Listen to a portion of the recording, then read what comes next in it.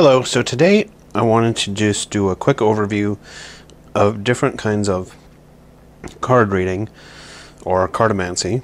Most people, when they are first getting into it, they will learn tarot cards. Tarot cards are the precursor to today's poker cards. They consist of 78 cards, excuse me, and like some of the stuff that is common to the two decks are, we have face cards, although in a tarot deck there are four face cards instead of 3.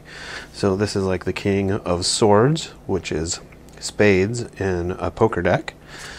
Here is a Queen of Cups, which are hearts in a poker deck. This is the Knight of Coins, which would translate to a Jack of Diamonds in a tarot deck. And this is the Valet of Batons or Staves, and that is clubs in a poker deck. And we do not have valets or pages. This is often called a page in other tarot decks. So this card gets lost in poker style decks. Another card that we do have that's not normally used in a poker deck is what we call the Fool in tarot. That is the Joker card, but it is used all the time in tarot. And just to give a glimpse of the different style of the suits, there's like an 8 of Staves, which would be clubs. That is the Ace of Coins, which would be diamonds. A 5 of Swords, which is spades. And there's a 6 of Cups, which would be hearts. So besides your normal cards that go from Ace to 10 and the 4 face cards in tarot, we also have what are called trumps. And in most fortune-telling circles, they would call these cards that are the lower cards minor arcana, and the trump cards are called major arcana. For instance, we have a card that represents the sun, a card that represents the devil. Here's a card that represents a chariot. And they all have various different meanings. And there's 22 of these trumps altogether.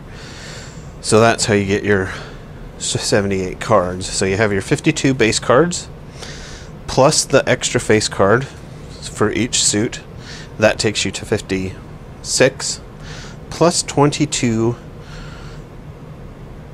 major cards or triumphs or trumps. That takes you to 78. Now, once people get wind that you are a card reader, you might encounter someone then just handing you a deck of poker cards and asking you to read their cards. This can be done once you become quite familiar with tarot. You can just act like it is a tarot deck minus the trump cards. So you can use the Joker as your, except for the Joker, you actually can use that as the Fool card. And again, so here's a king, a queen, and a jack. You lose the page, so you only have the 3 face cards to work with. But then you still have your same 4 suits, although they have a different name. So you have the 7 of clubs, 8 of diamonds, 5 of spades.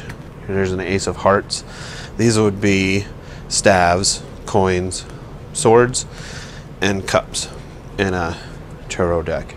So you can read them that way, as if this was the 7 of staves, the 8 of coins, a 5 of swords, and the Ace of Cups.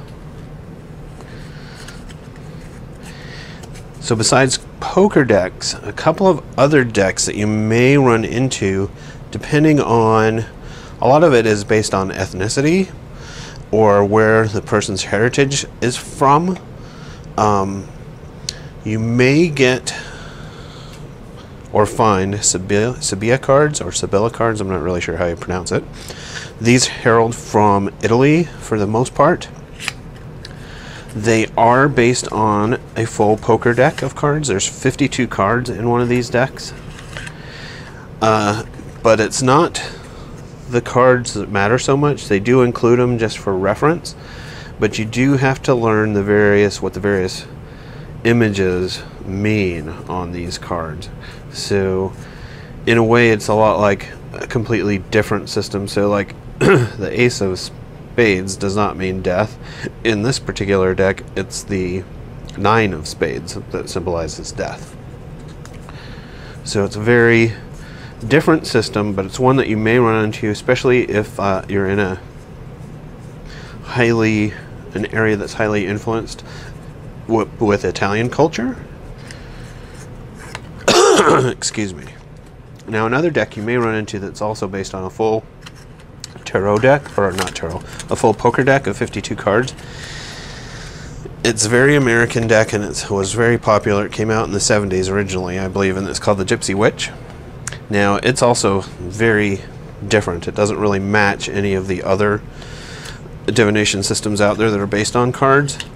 It does have all of the imagery of which I'm going to get to later. It's called a Lenormand. Those decks only have 36 cards in them. But the problem is these cards do not translate directly to a Lenormand deck because the inserts don't match between the two. And since this is a 52 card deck instead of a 36 card deck, there's a lot of extra cards that are in here as well. So, but it is an interesting deck, and a lot of people picked it up mainly around Halloween time because it's got such great backs on it, and it has a really nice Halloween themed box. So you may, at parties and stuff, this deck may get thrown around quite a lot, and so just expect to find that quite a lot. And some people really do like it once they get used to using it.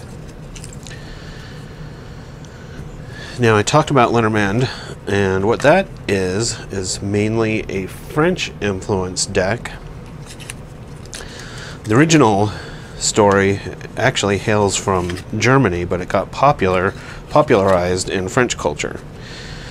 Now, again, this is not a full deck, 52 card deck. This is a deck that's called a piquette, where they've removed the 2s through the 6s.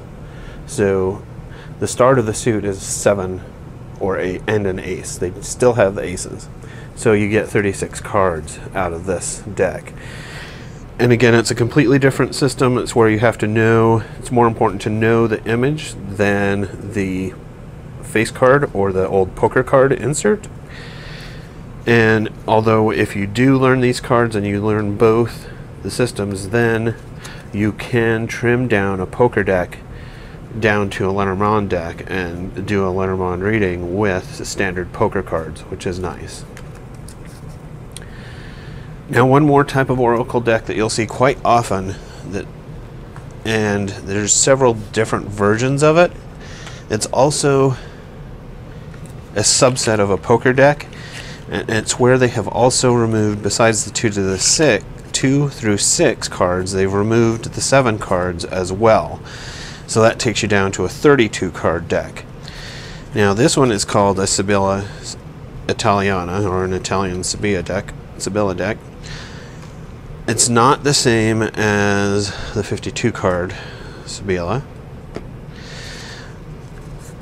This one is a little more rare. I have not ever encountered anyone having this particular deck or using it, but I do hear that it is another one of those decks that's very popular in areas that are heavily influenced by Italian culture. So that's just something to keep in mind. Now, that is all I had for today's review of the different style decks and decks that are based off of poker cards, which are in fact based off of tarot cards. So I hope you enjoyed that, and it gives you an idea of how many different types of Oracle systems there are out there that are based on standard tarot and poker decks. Thanks for watching.